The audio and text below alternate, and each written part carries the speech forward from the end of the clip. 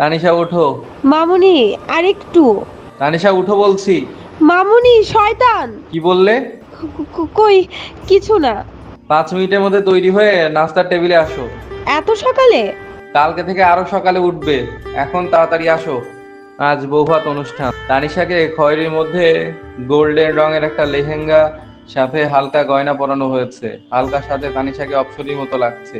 তানিশাকে বসার ঘরে নিয়ে মামুনের পাশে বসানো হয়েছে। মামুন তানিশার দিকে অপলক তাকিয়ে আছে। তানিশাকে আজ প্রথম দিনের ছোট্ট পরীর মতো লাগছে। যখন মামুন তাকে প্রথম দেখে আজ এতটা অপরূপ লাগছে, ইচ্ছে করছে ভালোবাসার পরশে একটু ছুঁয়ে দিতে, কিন্তু সবার সামনে সেটা সম্ভব না। তানিশার সব বন্ধুরা চলে এসেছে। তাদের দেখে তানিশা উঠে তাদের সাথে কথা বলতে চলে গেল। এই, তুই বেরিয়ে যা আমার বাড়ি থেকে। আমি আবার কি বললাম? তুই আমাকে সেদিন অভিশাপ দিয়েছিলি আমার হাজবেন্ড একটা শয়তান হবে। তোর কারণে আজকে আমার কপালে এই শয়তানটা জুটলো। ইস তানিশা, তোর জায়গায় যদি আমি থাকতাম, তোর কপালটা কত ভালো। আমার কপাল ভালো? ইচ্ছে করছে ওই জিরাফটার গলায় তোকে ঝুলিয়ে দেই। শয়তান থেকে আমার জিরাফ বানিয়ে দিলি? দেখিস না জিরাফের মতো লম্বা। এই ভাইকে নিয়ে তো সবসময় এত অ্যালার্জি কেন? তুই তো কথাই বলবি না। তুই আমার সাথে চিটিং করেছিস, আমাকে ভাবি বানিয়ে এনেছিস, তাই না? তোকে একটা হনুমানের গলায় ঝুলিয়ে দিব, কালো বাদর দেখে বিয়ে দিব তোর। কারণ ওই শয়তানটা আমার জীবন তেজপাতা বানিয়ে দিচ্ছে। ওই বজ্জাতটার কারণে। তানিশা চুপ কর। চুপ করবো কেন? ওই বজ্জাত শয়তানটার কারণে আমি শেষ হয়ে যাচ্ছি। তানিশা চুপ কর প্লিজ। কিসের চুপ? তোর প্রাণপ্রিয় স্যারের জন্য। ওই বজ্জাত শয়তান স্যারটাকে ইচ্ছে করছে কুপিয়ে কিমা কিমা বানায়। কথায় কথায় শুধু ধমক দেয়। বজ্জাতের হাড্ডি, অ্যানাকন্ডার লাল বাদর। কবে যে ওকে। এই আমি তোদের সাথে কথা বলছি, তোরা কোথায় যাচ্ছিস? সবাই চলে গেল। আমি পেছনে ফিরতে দেখি শয়তানটা আমার দিকে তাকিয়ে আছে। এখন বুঝতে পারছি ওরা কেন আমাকে চুপ করতে বলেছে। আমি এখন শেষ। যেভাবে তাকিয়ে আছে মনে হচ্ছে এখনই আমার 12টা বাজিয়ে দিবে। এখন কি করব? আমি শয়তানটার দিকে তাকিয়ে একটু হাসার চেষ্টা করছি, যদি দয়া হয়। কিন্তু ওনার রাগী চেহারা দেখে আমার হাসি উধাও হয়ে গেল। উনি তো আমার দিকে এগিয়ে আসছে। এখন কি করি? উনি কাছে আসার আগে আমি বরং এখান থেকে কেটে পড়ি। আমি যখনই যাওয়ার জন্য পা বাড়াচ্ছি উনি আমার হাত ধরে ফেললো। হাত ধরে টেনে একটা রুমে নিয়ে গেল। কি কি যেন বলছিলে? আমি বজ্জাত, জিরাফ, অ্যানাকোন্ডা, লাল বাদর। আমাকে কুপিয়ে কিমা কিমা করবে। এখন দেখবে কে কাকে কিমা বানায়। স্যার, আমার ভুল হয়ে গেছে। Just shut up. তোমার এত ভুল হয় কি করে? সব সময় তো এত বক বক করো, এখন কথা বলছো না কেন? আহ, স্যার হাতে ব্যথা পাচ্ছি। ওর চোখে পানি দেখে হাতটা ছেড়ে দিলাম। রাগের চোটে এতটা জোরে চেপে ধরেছি হাতটা লাল হয়ে গেছে। কেন জানি নিজের রাগটা কন্ট্রোল করতে পারি না। নিজেকে স্বাভাবিক করে বললাম, এখন যদি বাইরে গিয়ে কারো সাথে আর একটা কথা বলো তাহলে আমি কি করব নিজেও জানি না। মনে থাকে জানো, আচ্ছা। যতক্ষণ মেহমান থাকবে তুমি আমার সাথে থাকবে। কথাটা বলে উনি আমার হাতে একটা চুমু খেলো। গালে একটা চুমু দিয়ে হাত ধরে বসার রুমে নিয়ে আমাকে বসিয়ে নিজেও আমার পাশে বসে পড়লো। উনি আমার হাত ধরে বসে আছে। অনেকে আমার সাথে কথা বলছে, কিন্তু কারো কোনো কথার উত্তর দিচ্ছি না। তা দেখে উনি বলল, এখন আবার কি হলো? কারো কথার কোনো জবাব দিচ্ছ না কেন? স্যার আপনি তো না করেছেন কারোর সাথে কথা না বলার জন্য। তাই বলে তুমি কি ছোট বাচ্চা, কিছু বোঝো না? দেখো তানিশা, যদি কেউ কোনো প্রশ্ন করে তুই যদি তার উত্তর না দাও তাহলে তাকে অপমান করা হয়। তানিশার কাণ্ড দেখে ইচ্ছা করছে নিজের মাথা নিজেই ফাটাই। ও এতটা অবুঝ কেন? পুরো অনুষ্ঠানে চুপচাপ বসেছিল, কারোর সাথে কথা বলেনি। অনুষ্ঠান শেষে রুমে গিয়ে চুপ করে বসে আছে, কিছু বলছে না। ওর এমন চুপ থাকা আমার কাছে মোটেও ভালো লাগছে না। তাই রেগে গিয়ে বললাম, এই মেয়ে, এমন চুপ করে বসে আছো কেন? আপনি তো বললেন আমি বেশি বকবক করি। তাই বলে এভাবে চুপ করে বসে থাকবে নাকি? তাহলে কি করব? যা ইচ্ছা বলো, কিন্তু আমার সামনে এভাবে চুপ করে বসে থাকবে না। স্যার আমাকে কিছু করবেন না তো? করবো না? আগে স্যার ডাকা বন্ধ করো প্লিজ। আমি তোমার হাজবেন্ড। তাহলে স্যার কি ডাকবো? আবার স্যার? Sorry sir. তাহলে আপনি তো। চুপ। আর একবার স্যার বললে খবর আছে। বাসায় থাকলে তুমি আমার নাম ধরে ডাকবে। ঠিক আছে sir. You R just impossible. তোমাকে দিয়ে কিচ্ছু হবে না। যাকে দিয়ে হয় তাকে নিয়ে আসলেই তো পারেন। আমার মধ্যে তো কত সমস্যা। আমি বকবক করি, আমি বাচ্চামি করি, আমার কাণ্ড জ্ঞান নেই, ছেলেদের সাথে গা ঘেঁষে কথা বলি, আরো কত কি। কি বললে? বলছি স্যার আমার পেটে ক্ষুধা লেগেছে।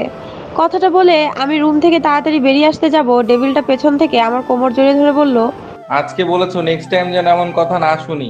আর সেদিনের জন্য আমি সত্যিই লজ্জিত। হুম। কি? স্যার আগে ছাড়ুন, তারপর বলছি। কেন? আমি কাছে আসলে কি সমস্যা? স্যার কেমন কেমন জানি লাগে। কেমন? জানি না। জানতে হবে না। উনি আমাকে ওনার একদম কাছে টেনে নিয়ে আমার কোমর জড়িয়ে ধরে ঘাড়ে গলায় অনেকগুলো চুমু খেলো। ওনার স্পর্শে আমি শিহরিত হয়ে উঠছি। ওনার ঠোঁট দুটো ক্রমশ আমার ঠোঁটের দিকে এগিয়ে আসছে। এখন আমি কি করি? ওনাকে আটকাতে হবে। স্যার আমার পেটে ক্ষুধা লেগেছে। স্যার অনেক ক্ষুধা লেগেছে, প্লিজ স্যার ছাড়ুন। কি? আমার রোমান্টিক মুডটাই নষ্ট করে দিলে। স্যার এখন তো ছেড়ে দিন। আজকে কত খেতে পারো দেখবো। খাবার টেবিলে বসে আমি আমার শ্বশুর শাশুড়ির সাথে বকবক করছি। আমি একটু বেশি বকবক করি। এই পরিবারের মানুষগুলো একটু বেশিই ভালো, কেউ কিছু বলে না। সবাই কত সহজে আপন করে নিয়েছে, শুধুমাত্র শয়তানটা ছাড়া। শয়তানের দিকে চোখ পড়তে দেখি আমার দিকে তাকিয়ে আছে। ওনার ভাব বেশি ভালো দেখাচ্ছে না। তাই খেতে খেতে নীলাকে বললাম, নীলা আজকে আমি তোর সাথে ঘুমাবো, আমার একটা কাজ আছে। না গো ভাবি, আমার সাথে ঘুমাতে হবে না। তুই আমাকে না করে দিলি। সরি রে। মামুন রাগী চোখে তাকিয়ে আছে তানিশার দিকে। ইচ্ছে করছে এই মেয়েকে মাথার উপরে তুলে আছাড় মারতে। ফাজিল মেয়ে। খাবার শেষে মামুন রুমে বসে আছে। তানিশা এখনো আসেনি। কি করছে মেয়েটা এখনো? অনেকক্ষণ অপেক্ষা করে মামুন শুয়ে পড়লো। তানিশা বাহির থেকে লুকিয়ে দেখে মামুন শুয়ে পড়েছে। তানিশা আস্তে আস্তে রুমে ঢুকে সোফায় শুয়ে পড়লো। তানিশা চোখ বন্ধ করে শুয়ে আছে। তার কাছে মনে হচ্ছে কেউ একজন তার দিকে তাকিয়ে আছে। চোখ মেলতেই দেখে মামুন দাঁড়িয়ে আছে। আপনি এখনো ঘুমাননি? এত লেট হয়েছে কেন তোমার আসতে? হ্যাঁ আমি তো অনেকক্ষণ আগে এসেছি, কতক্ষণ হবে?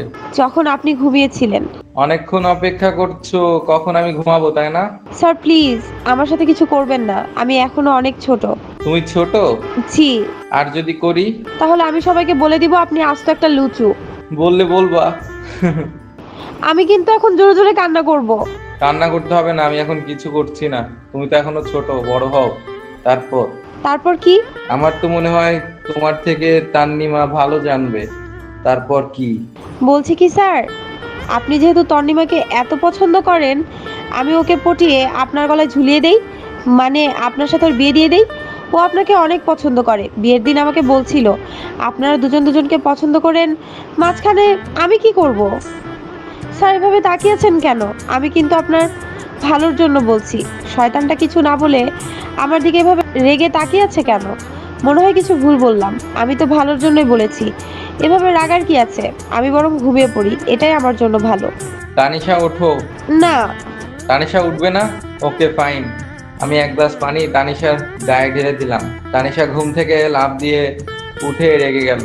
এটা কি করলেন? এভাবে কেউ ঘুম থেকে জাগায়? কখন থেকে ডাকছি, উঠছো না কেন?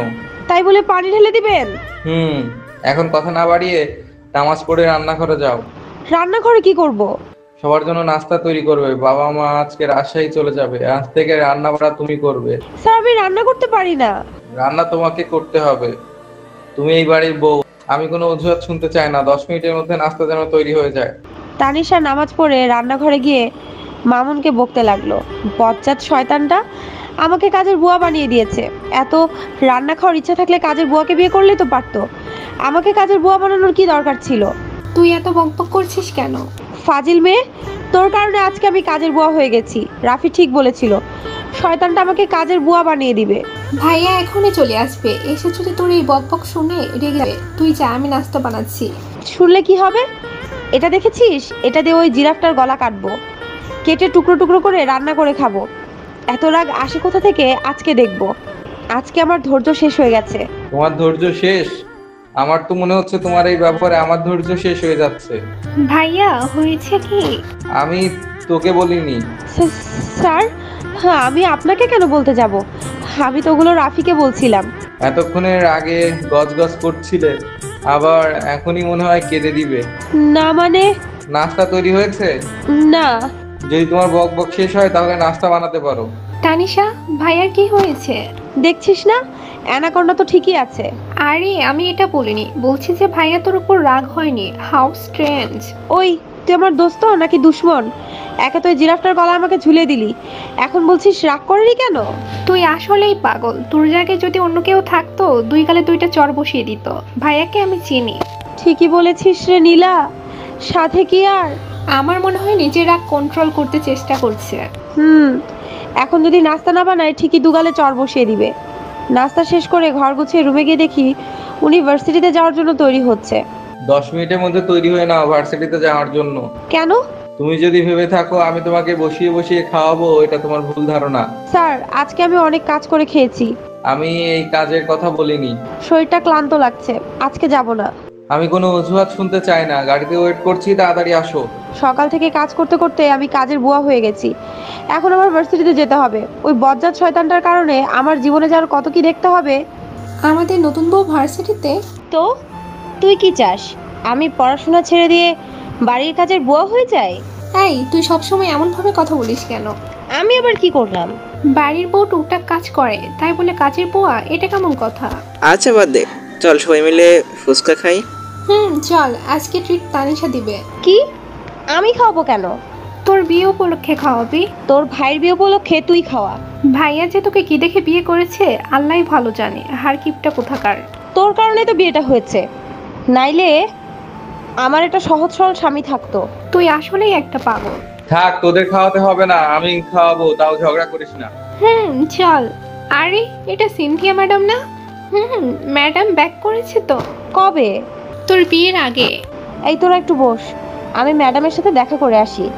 আমি ম্যাডামের সাথে দেখা করার জন্য অফিস কক্ষে গিয়ে দেখি শয়তানটা ম্যাডামের সাথে হেসে হেসে কথা বলছে। এত হাসির কি আছে? কই, আমার সাথে তো কখনো হেসে কথা বলে না, সব সময় রাগ দেখায়, ফাজিল ছেলে। আর কি এমন কথা বলছে? আমি দরজায় লুকিয়ে আছি শোনার জন্য, কিন্তু কোনো কথা শোনা যাচ্ছে না। তাহলে এতক্ষণ কি করছে ভিতরে? না, আর সহ্য হচ্ছে না। আমি যখনই ভিতরে যাওয়ার জন্য দরজায় পা বাড়াবো, দেখি শয়তানটা আমার সামনে দাঁড়িয়ে আছে। দরজায় লুকিয়ে কি করছো? তোমার তো এখন ক্লাস করার কথা। আগে বলুন, ম্যাডামের সাথে আপনার কিসের এত কথা? তুমি আমাকে প্রশ্ন করছো? ঘরের বউ রেখে অন্য মেয়েদের সাথে এত হাসাহাসি কিসের? লুচু একটা। কি বললে? কানে কি কম শোনেন নাকি? ম্যাডামকে এত ভালো লাগলে আমাকে বিয়ে করেছেন কেন? তানিশা রেগে চলে গেল। মামুন অবাক হয়ে গেল তানিশার আচরণে। তানিশা জেলাস ফিল করছে, তার মানে তাকে ভালোবাসতে শুরু করেছে। মামুন আনমনে হাসছে তানিশার কাণ্ড দেখে। কি রে, তোর চেহারার 12টা বাজিয়ে রেখেছিস কেন? তোর বজ্জাত ভাই শয়তানটার কারণে। ভাইয়া আবার কি করলো? দেখছিস না ওই শাকচুনিটার পিছে কিভাবে লেগে আছে? শাকচুন্নি আবার কে? কে আবার? Cynthia madam. সিনথিয়া ম্যাডামকে শাকচুন্নি বানিয়ে দিলি? তোর সাথে থাকলে যে আর কত নাম শুনতে হবে আল্লাহই জানে। তুই জানিস সিনথিয়া ম্যাডাম কে? আমার জানতে হবে না, তোরা থাক, আমি যাই। আরে কোথায় যাচ্ছিস? দেখছিস না ওই নাগিনী কিভাবে আমার সহজ সরল শয়তানটাকে পটিয়ে নিজের সাথে নিয়ে যাচ্ছে? আমার আর সহ্য হচ্ছে না। কথাটা বলে তানিশা চলে গেল। সবাই তানিশার কথা শুনে অবাক হয়ে গেল। আমার মনে হয় তানিশা স্যারকে ভালোবাসে। তোর মনে হয়? আমি তো 100% শিওর শেষ পর্যন্ত তানিশা শয়তানকে ভালোবেসে ফেললো। তানিশা গিয়ে মামুনের গাড়ির সামনে দাঁড়িয়ে আছে। মামুন দেখেও না দেখার ভান করলো। তাই তানিশা বলল, স্যার আমি বাসায় যাব। তো যাও, তোমাকে কে নিষেধ করেছে? মানে? তুমি তো এখন বললা বাসায় যাবে, তো যাও। আমি আপনার সাথে যাব। আমার একটা ইম্পর্টেন্ট কাজ আছে, তুমি একা চলে যাও। শয়তানটা আমার সামনে সিনথিয়া ম্যাডামকে নিয়ে চলে গেল।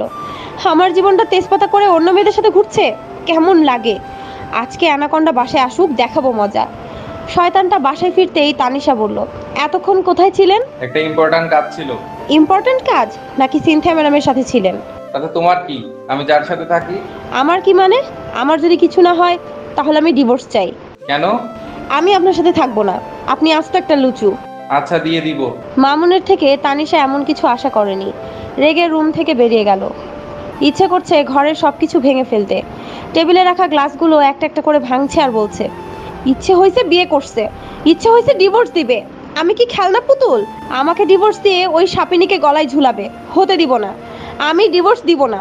দেখবো কিভাবে ওই নাগিনীকে গলায় ঝুলায়। খুব জোরে জোরে কথাগুলো বলছিল।